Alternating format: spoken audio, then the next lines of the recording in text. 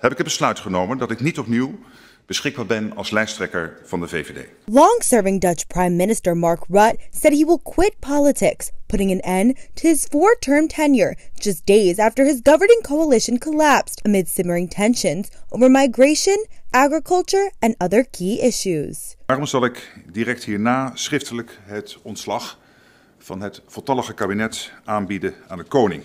Rutte will remain in his post through the country's elections in November to oversee a so-called caretaker government, a holdover group of officials who were unable to approve new policy decisions until a new coalition government is formed.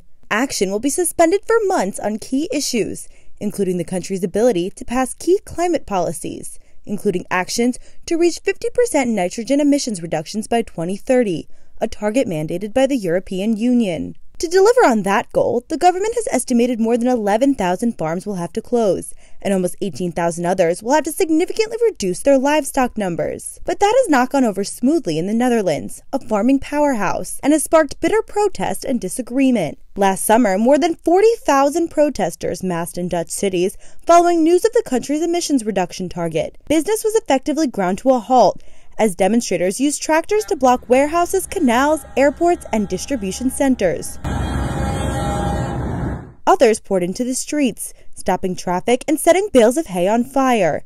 Now, in the upcoming elections, the future of the nation's agricultural sector will be a key issue.